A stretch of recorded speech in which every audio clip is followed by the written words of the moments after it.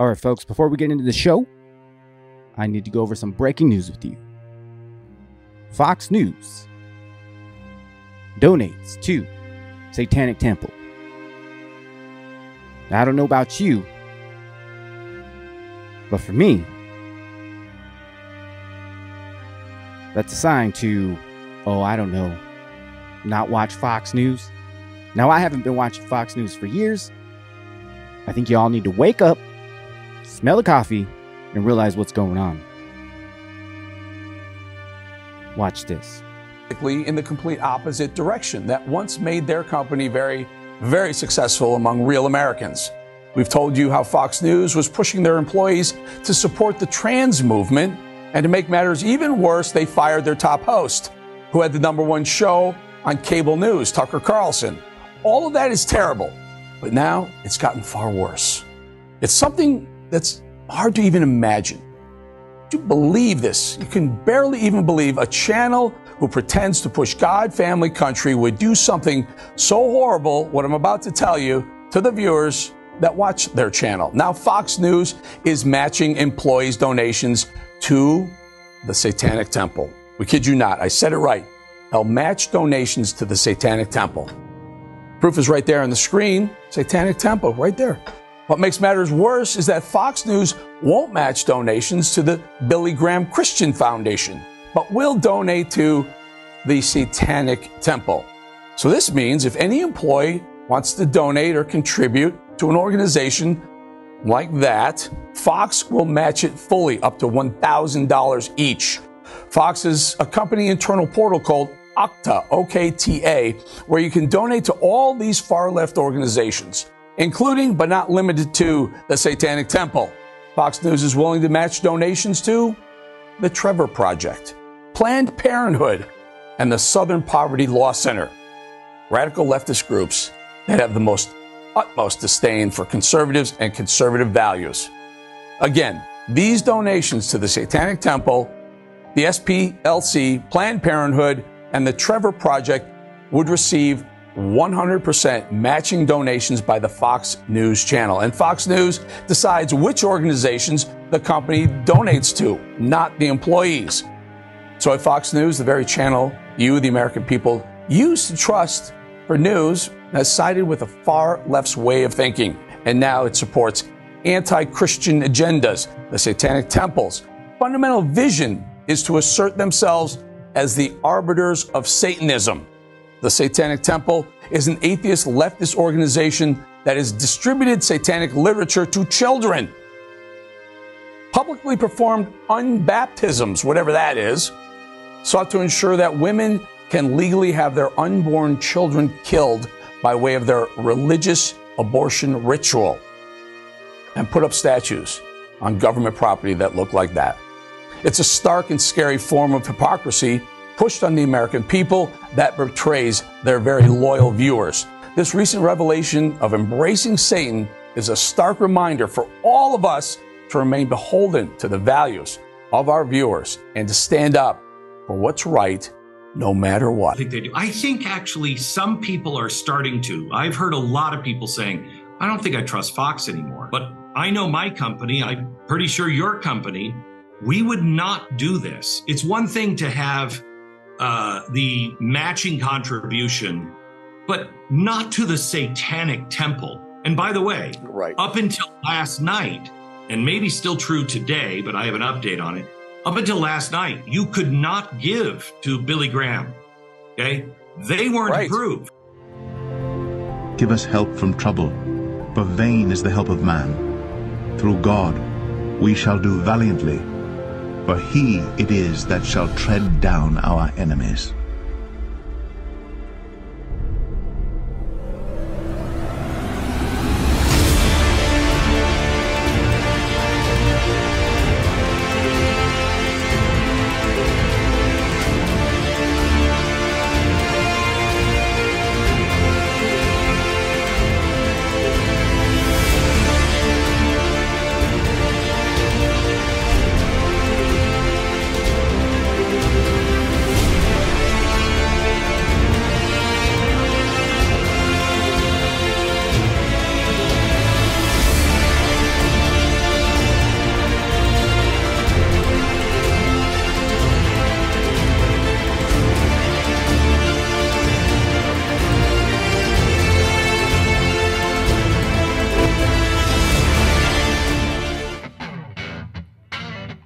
In 5, 4, 3, 2.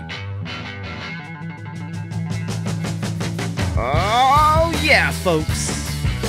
We're back with the listenings. And guess what, folks? This is the listening 1 year show. Believe it or not, the listenings has been on the air for 1 year. Congratulations to the listenings. And folks, to celebrate this, why don't you go ahead and hit that subscribe button. It ain't that hard. Just scroll over and hit that subscribe button. And let's do this, folks. Let's get back to the show. The listenings. And today, on the show, is Pastor Pete Perez. Ooh, folks, we got a good conversation going on with Pastor Pete. So let's get into it. Ladies and gentlemen, the listenings with Nathaniel in the interview with Pastor Pete. Let's go. Well, good morning, folks. Good afternoon and good evening. Whatever it may be for you, I hope it's absolutely blessed. And folks, we got a show for you today. We got a really good show because the listenings has been here for 1 year. Yes. And that's amazing, you know. And with us here on the show today, we have Pastor Pete. How are you, Pastor Pete? I'm doing great. Glad to be here. Well, we're glad that we made it a year. Yes, we have made it a year. Awesome. The first shows were audio shows, so yes, quite a bit different. And then shortly after that, we went to video. Awesome. And so far, so good. And Pastor Pete, what is in store for the future here? What do you feel? Are you talking about the Both. podcast? We'll start with the podcast, and then we'll go into... So I hope that the podcast will continue to reach others. We'll be able to do interviews, but as we discussed like tonight about possibly getting together and just doing some Bible studies on here. Oh, yeah. Teaching God's word, you know? Amen. And pick a topic and study it up and then maybe start out. I don't know how often we'll do those, but I'd like to do those and see what the interest is from people that are watching. Amen. Well, we'll definitely start booking that up. Yes. Make that happen. Then as far as the church goes, obviously just continue to teach God's word and go through the Bible verse by verse, chapter by chapter. I love what our worship team is doing. It seems like our worship team is always aspiring to get better and to grow. And with a lot of compliments due to you. It says, another man's lips praise thee. So I got to throw some kudos to my brother Nathaniel there as being the leader of our worship team and just all the effort this guy puts into the production of each Sunday and such. And so that's awesome. And I just I see our church kind of getting we're starting to do a little more outreach. You know, we're starting to do some more outreaches and stuff, and looking forward to that. As far as seeing how we can, as a church, impact the community at large here, right here. This is our Judea, our Jerusalem here, you know. And so want to reach out. I mean, we've been doing some of it through cops and clergy and stuff, but I want to see us personally go out and probably do maybe a couple more outreaches this summer. Pick a park. Okay. Bring some burgers, bring some hot dogs. We are going to be doing some joint things with, we're going to do something with the police station on August 1st, National Night Out. August 1st? Yes. So it's called what? National Night Out. So it's cops do it across the land, if you will. And so we're going to go over to Celebration Park with them, set up our canopy and our pop-up and hand out our literature and such. But we're going to go over there, and they say probably 500 to 700 people will be there. Wow. So that's something that we can go and set up a tent or like, what can we do there? What is it? Well, it's the cops National Night Out, I guess, kind of letting them know, but also we're coming in as like clergy and ministry on the side to reach out to the community. So we hand out our flyers for, the church and the listenings and the podcast and the website and all that good stuff. And obviously we'll be handing out the $1 million Bibles that we got and the gospel tracts that we got, and That's just awesome. ministering to whoever God brings our way. Yeah. Secondly, we're going to do a back to school outreach August 5th, which is a Saturday, I believe. And that's going to be co-partnered with Pastor Collins' church here in Moreno Valley off of Alessandro. And so we're going to try and hook up some backpacks, and we're going to again go set up our canopy, set up all of our stuff. Mm-hmm. We get to plug our church. Oh, awesome. Even though it's at his place. And just kind of reach out to the community as well at large. Did you tell us the date for that one? August 5th. August 5th. So there's a couple of August outreaches. Mm-hmm. First week in August. Okay. Well, that sounds cool. Yeah. Now, last year we had a big event. Toy shoe giveaway. The toy shoe giveaway. Oh yeah, we're gonna go bigger and better. Oh, awesome. Oh yeah, that's gonna be a yearly thing. Okay. So last year we ended up being able to minister to about 550, 600 kids. Yeah. We're planning to try to double that this coming year and shoot for like 1,200 to 1,500. Yeah. It was a awesome turnout last year. It was. And so those of you listening out there that were a part of that, yeah, get ready, because I'm going to start hitting up the donations here real soon of how you want to contribute to buy some toys and shoes for kids. And we're going to go out and shake and rattle the bushes and see who wants to help. Amen. Yes. So on the toy shoe giveaway, it's still going to be, what was it, December, right? Yeah, December. I think we rolled it. I think we did ours like December 10th last year, if I remember. Oh, that sounds familiar. So it's going to probably be like the second week in December, because Pastor Sam at Calvary Chapel North Grove, he's going to do his the following week. So we kind of do them back to back. Yeah. And they come out, help us. We go out, help them. Well, was Pastor Sam there last year? Oh, yeah. He was working the toy. Him and like 4 guys were working the toys the whole time. Oh, wow. And I got to do the same thing at his church. It's cool that, these churches will come together to help another church with their event. I think that's amazing. And we got to hook up through the shoes with Pastor Sam too, as well, which is, that ministry that we use as well. That's really cool. So, and now, so being a pastor at a church, being, the head pastor, if you will. Lead pastor, yeah. Some people may think, well, you're just a pastor. It's a walk in the park. Your life is easy, right? But it's not that. It is not that. Yeah. It's tough. It can be. What can you say about that through your experience? Through my experience, and these last 5.5 years as being a senior pastor, lead pastor, however you want to put it. Mm-hmm. I've been a pastor since 2003. Yeah. And so I got 20 years at it now, and so this part of being the lead pastor, you get, one, it's a blessing to teach God's word. Mm-hmm. 2, I love shepherding. Yeah. Not every pastor is a good shepherd or a shepherd. Yeah. And I'm an under shepherd of God's church. Amen. And God's people. They're his people first. Okay. That's right. They're not my people. And it's his church, not my church. Right. And so he's placed me in care of to pastor over this flock that he's brought, which I love doing. And I don't take it lightly at all. But in the midst of that, you go through trials, you go through attacks, you have people attack you. You have me, I'm a tent maker pastor, so I don't get paid financially at all from the ministry itself. I get the benefits of seeing other people come into better relationships with Christ. Mm-hmm. And that's, I guess you could say, my reward. Amen. And I love that. And I love seeing God working in other people's lives. And so, but going out and working landscaping, like today, I was working, 103 degrees, working all day long in the sun, and then come back. And here we are throwing down the podcast right now. Yesterday, I fell off my trailer and got jacked up, a little bit. I'm a little sore today. Wow. But it's rewarding. It sometimes, I guess you could say, is challenging. One thing I can say is that the Lord has taught me is that I just trust him as like finances for the church. Yeah. Yeah. I just trust him.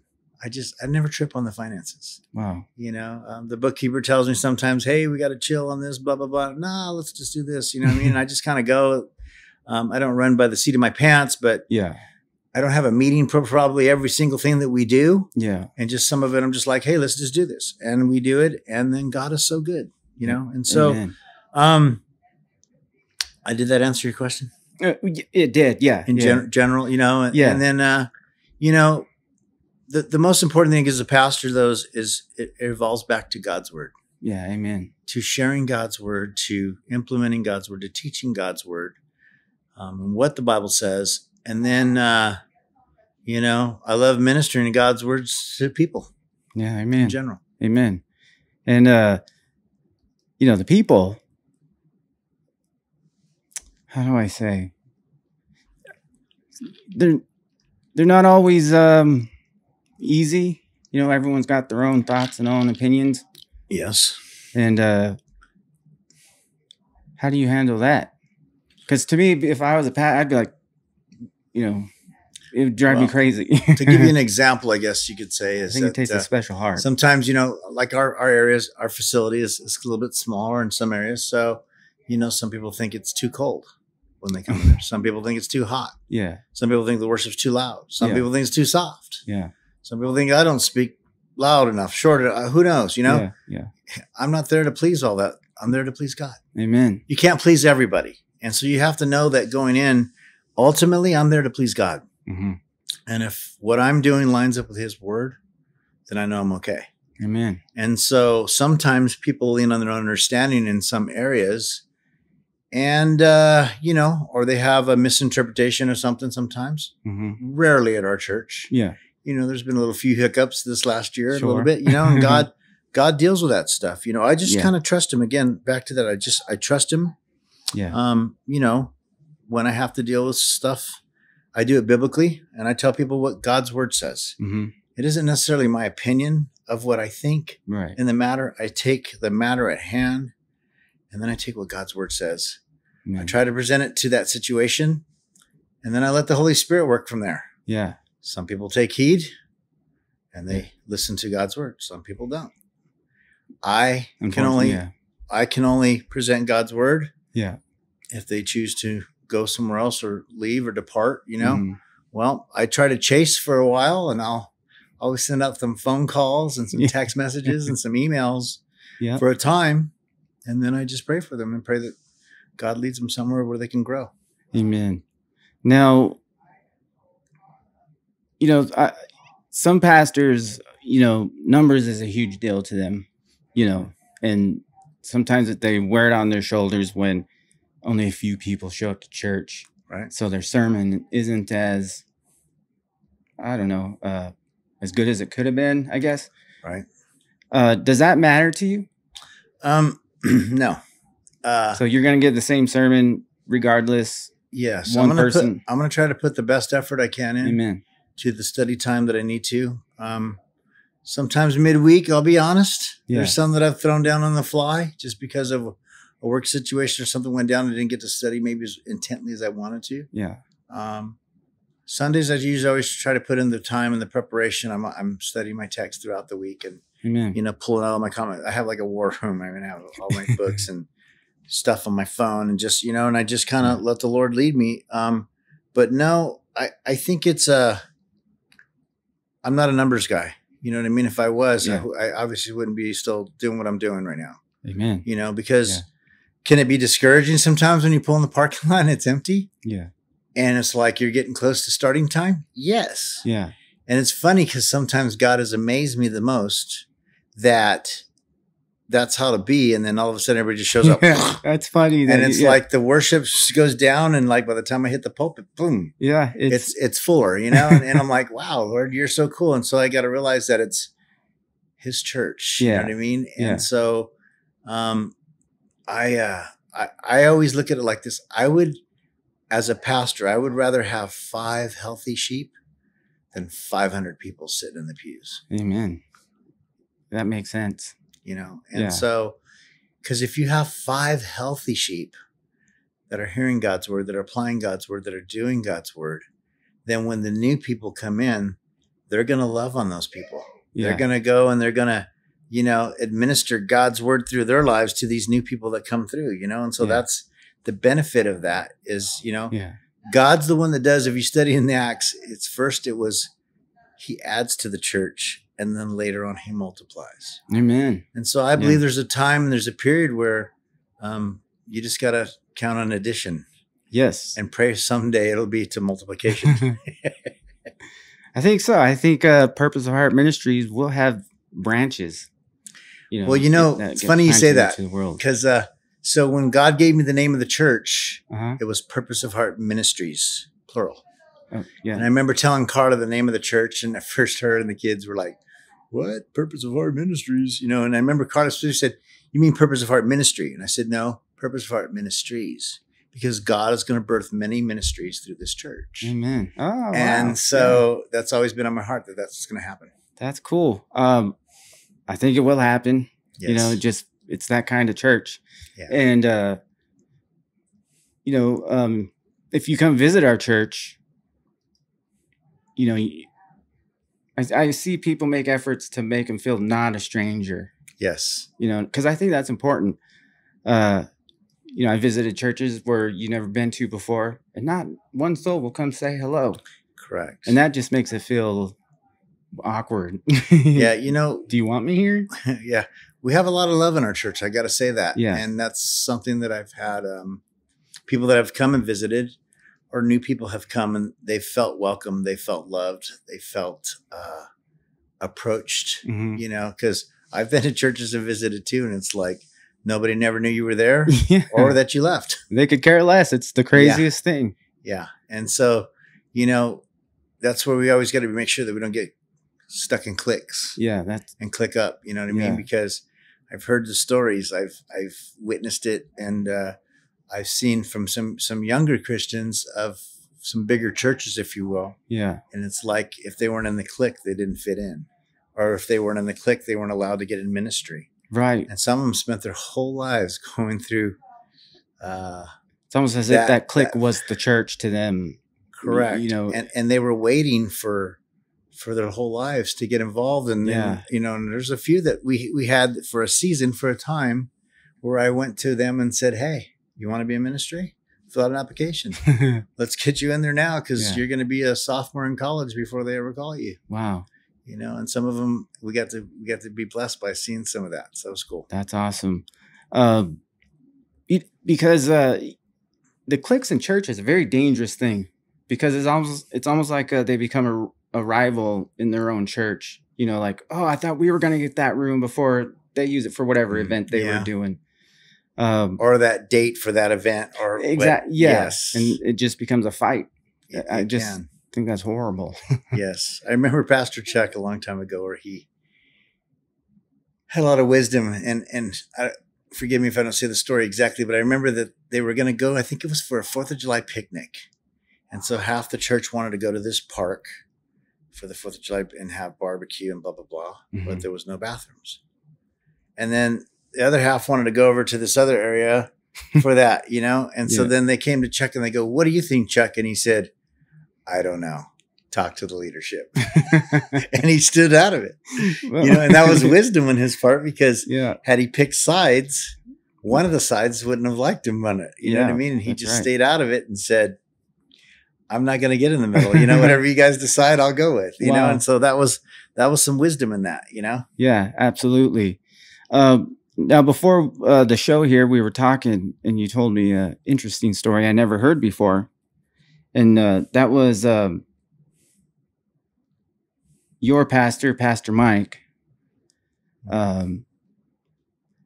may have set you up.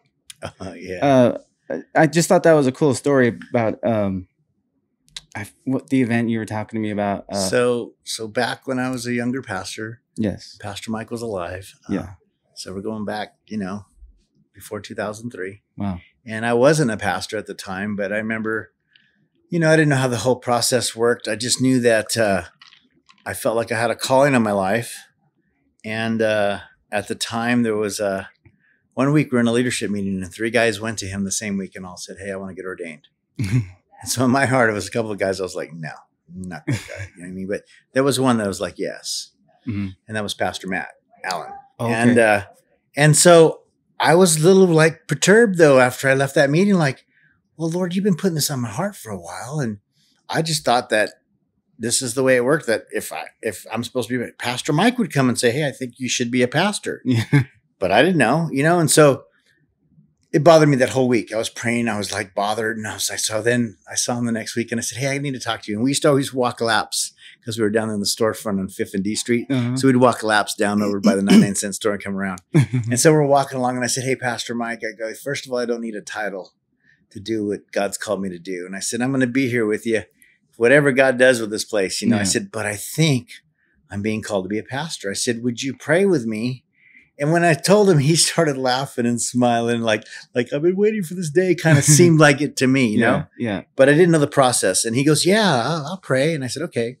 So like 3 weeks later, back then we used to do this thing called Unity in the Community. That was about 7 churches, I think, involved. And so the first Monday of the month, whoever the church was, the host church, we would go to that church on the first Monday in the evening and pray, or that pastor's house, and we would pray. Mm-hmm. And whoever was the host church that month, on the third Sunday evening, they would have a evening service at their church, and all the other 6 churches would invite their congregations to go join it.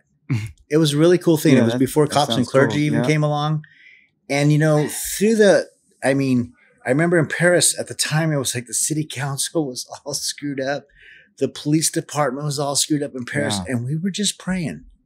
And we watched God start working, right? But anyway, so Pastor Mike called me up like 35 minutes before 7 o'clock that Sunday evening. We were the host church that month. And he said, hey, Pete, I need you to do me a favor, brother. And I was like, what's that? And he said, I can't make the Unity in the Community tonight.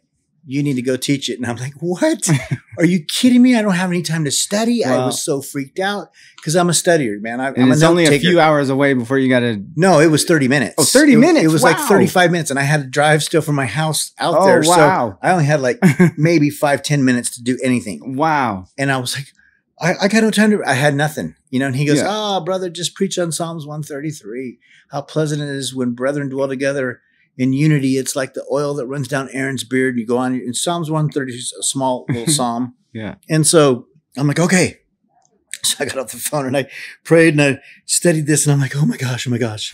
And so I went there and I was so freaked out. And just so happens that Sunday, everybody showed up. Like all the other 6 pastors showed up, the other churches, a lot of people from all their congregations. We had a pretty full house. And I was like, oh, great. Yeah. I told Carla, oh, great. And I'm just like, my dad was there too. And I'm like, oh man. So I'm worshiping. And then it was like during the worship, I just remember having my hands up worshiping. And it was like, the Lord just kind of gave me this thing, Yeah. So when I got up there, I remember kind of what the theme was that though we have different names in all our churches, what our churches really are.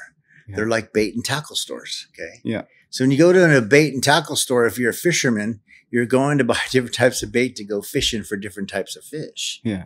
So if you look at it as a church, we go in there, we get God's word and worship and prayer and whatever else. And then we take that outside the doors of the facility, the building, no matter what the name is. Mm-hmm. It's a bait and tackle store to go fishing. Matthew 4:19, Jesus said, come and follow me and I'll make you fishers of men, right? Mm-hmm. So sometimes you need stink bait to catch catfish and you need some bloody bait to catch sharks. You know what I mean? And you need, small bait to catch minnows and this type of bait to catch bass, etc. And so anyways, I went up and I started talking about it like that. And I said, if I see my brother from Calvary Chapel reeling one in for the kingdom, I go and help him land that person for the kingdom of God, not for Calvary Chapel, not for Free Indeed or New Life Church or Cornerstone back then. Yeah. Or Greater Light, which was Pastor Briggs back then. And so we try to just land him on the stringer for God. And then we throw out mutual invitations to that person. Yeah. And then wherever God places him, ain't it great? So long story short, I went up there and I preached. I don't remember what else I said. Yeah. But when I got done, and I'm saying this humbly, but there was a lot of people that came up afterwards and they're like, man, that was really good. Wow. And what really blew my mind was Pastor Clarence Cooper, who's with the Lord now. And so he was the Four Square Church down the street, same street as us. Mm-hmm. And he came up to me afterwards and he said, and I wasn't a pastor yet. He said, Pete, he said, my granddaddy was a pastor. My daddy was a pastor and I was a pastor. And that was the best sermon I ever heard in my life. And I was like, that's something. What? Yeah. What? You know, and so I don't know if Pastor Mike went and called other people to find out what they thought, but he came to me the following week. He's like, all right, son, I'm going to ordain you. What day you want to get ordained? Wow. And so I said, I want to get ordained on my wedding anniversary because I've been married 7 years to Carla. Yeah. And then figured I'd kind of be married to the Lord when I become a pastor. And it was Father's Day, so I got the trifecta. That's awesome. Yeah.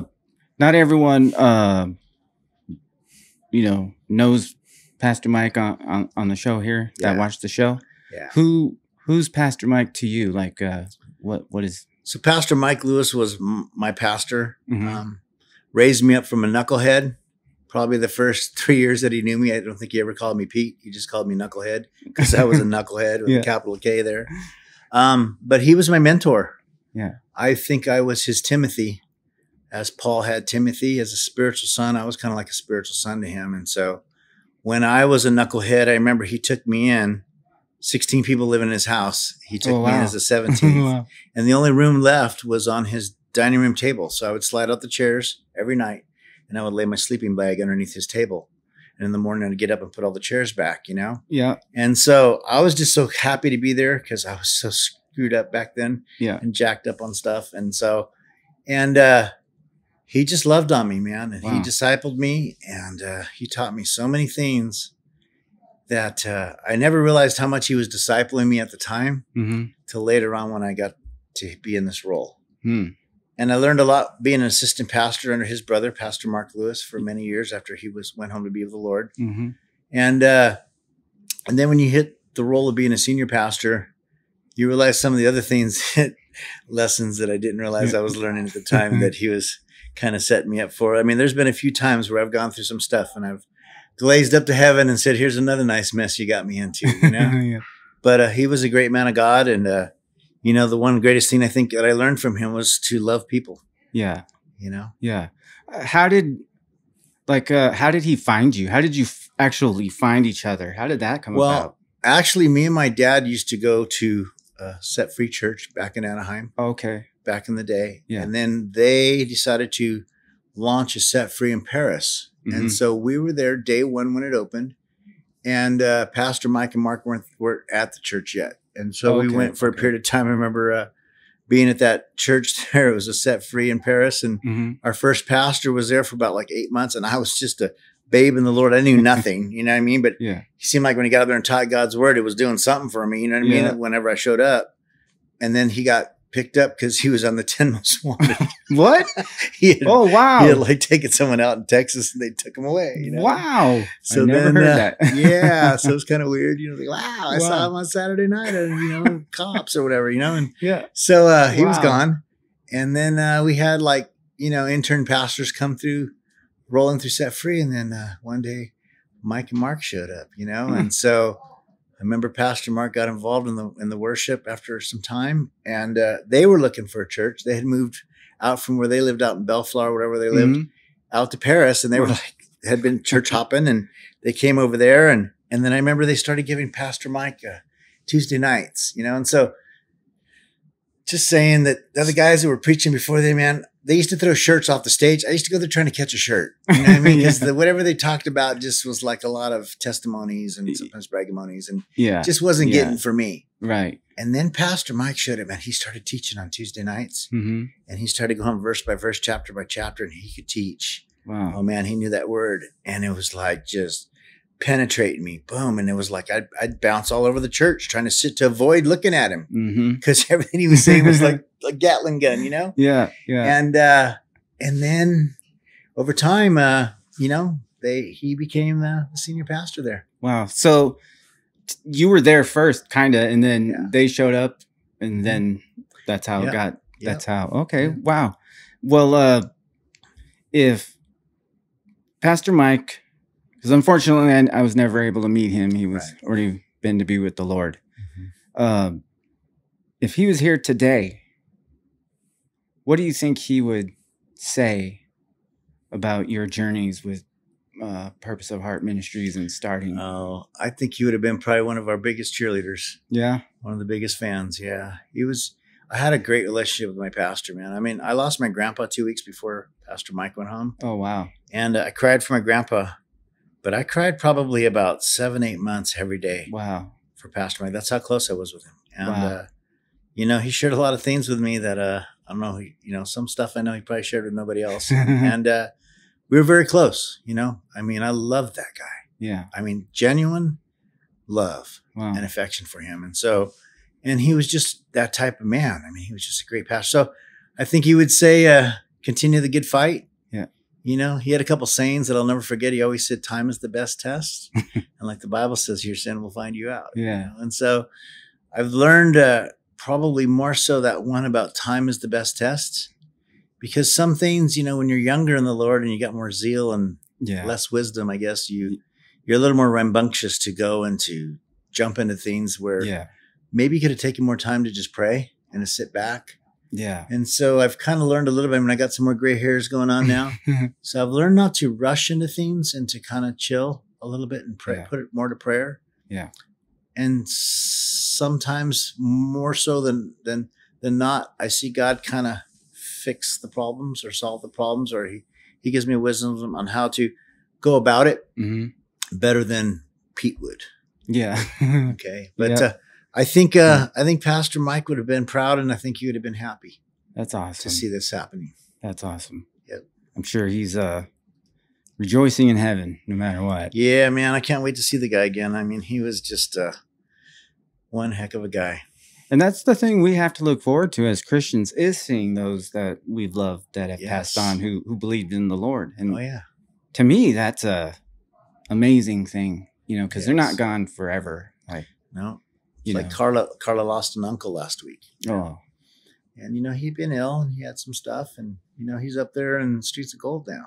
That's awesome. You know, there's no more suffering. There's no more of that. And so, you know, we got to know those people that have gone before us, you know, the saints, they're up there. They're our future. That's you know, right. Yeah. If they were a saint. Yeah.